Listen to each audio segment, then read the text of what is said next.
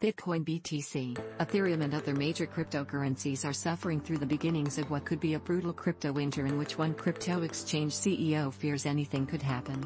Subscribe now to Forbes Crypto Asset and Blockchain Advisor and successfully navigate the Bitcoin and crypto.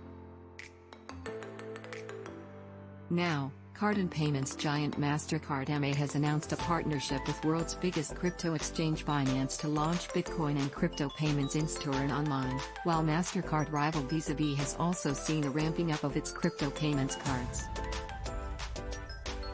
Want to stay ahead of the market and understand the latest crypto news?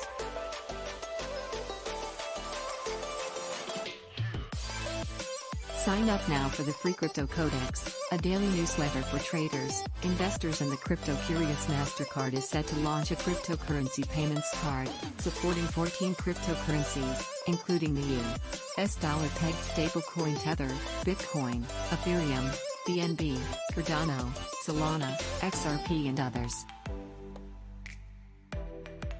The crypto card will let users pay for everyday purchases using the crypto they have in their Binance accounts.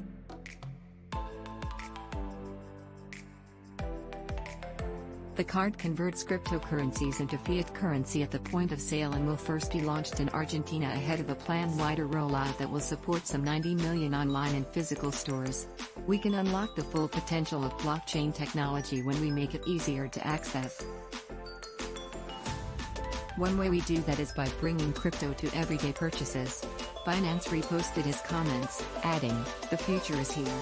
Sign up now for Crypto Codex, a free, daily newsletter for the crypto-curious. Meanwhile, Latin American crypto company Ripio has begun rolling out a prepaid debit card in Brazil. In January, Visa revealed its users made $2.5 billion in payments with its crypto-linked cards in its fiscal first quarter of 2022, more than half of all Visa's crypto volume for 2021.